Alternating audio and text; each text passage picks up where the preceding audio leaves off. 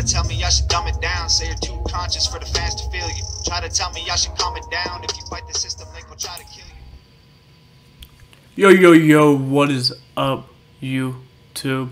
It's your boy, Mr. Heat, back at it again with another fire video. I do appreciate you guys for clicking in on this video. I do hope you guys enjoy. I appreciate any support you guys give. Go ahead and hit that like and subscribe for me. Like I said a million times, you guys are not my fans. You guys are my supporters and my family. So let's go ahead and get into the video. This is one of my favorite videos to make, and there's a reason why.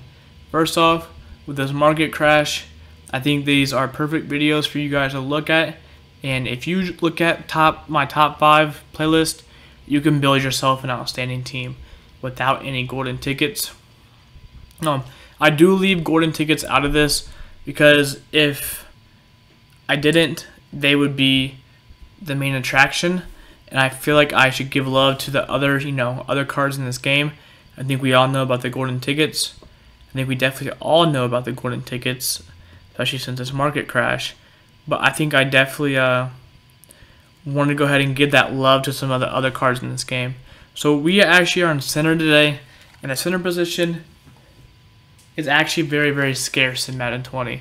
Now, I do know that there are some power-ups right now that are going for quite a bit on the offensive line with this. So we got the best right guard. I shouldn't say best. David DeCastro, the highest overall right guard, is power-ups going for 50K. Same with Logan Mankins, going for 20K. In the right tackle, you got Ryan Ramczyk going for about 60 to 80K. Those are insane power-ups. I made about 200K just by selling the ones I had because I already had them just chilling. You know what I mean? So we're going to get into my number 5 center in the game, in my opinion. And this is kind of hard. The offensive line can get very, very risky. You don't know, you know what I mean? So my number 5 center, it has to be Ryan Jensen. Now the reason for this is he's not bad. His awareness is very, very good, and that is the cream of the crop for him. His awareness. He's iffy on everything else. Pass block is a little bit higher than everything else, but the speed is. I mean, you don't really need speed at center, if I'm being honest. But the fact that it's this low, his strength is this low, and everything else is this low, it's just not a good look. Yes, he is number 5 because there aren't as many centers better than him, even at a lower overall. But there was one center I did find that was better than him, and I think you're going to be surprised.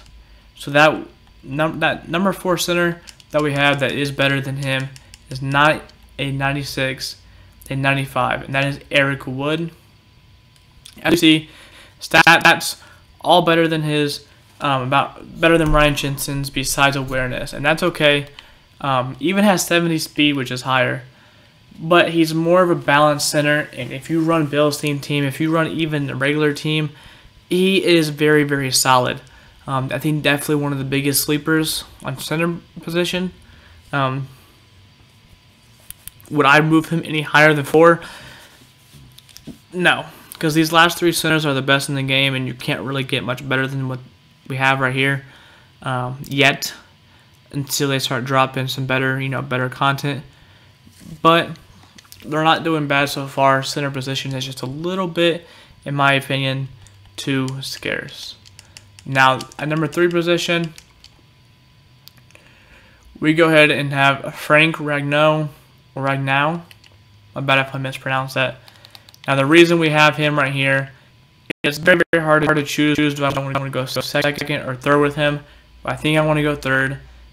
Very, very good run blocking. But I've said this many, many times. Pass block is where you want your most linemen at, because linemen already excel at run blocking in this game. I think we can all agree on that. but pass blocking, they get demolished. And it seems like it's really hard to find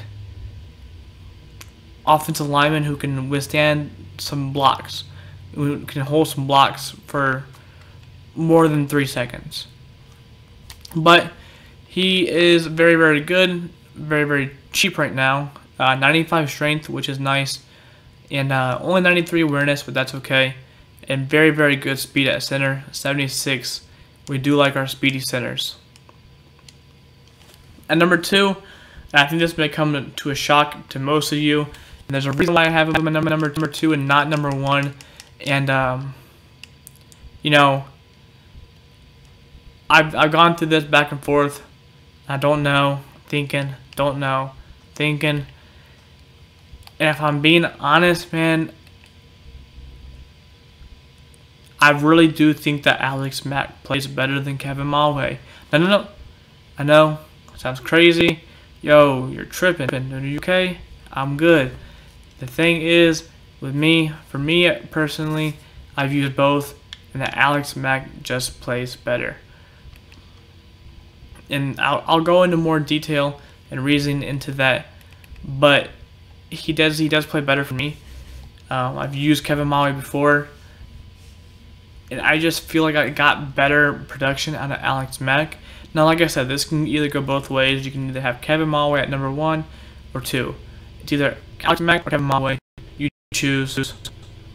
I'm personally choosing to put Kevin Mulway at the second highest, the best center in the game, and it's not even really his fault.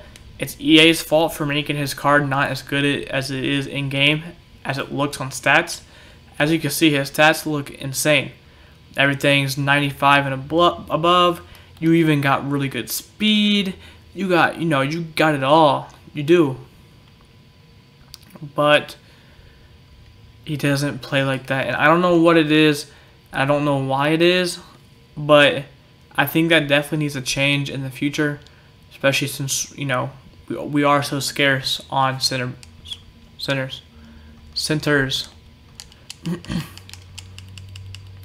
Now, number 1 position, I talked about him a lot. Talking about the number 2 position is Alex Mack, and this is a personal,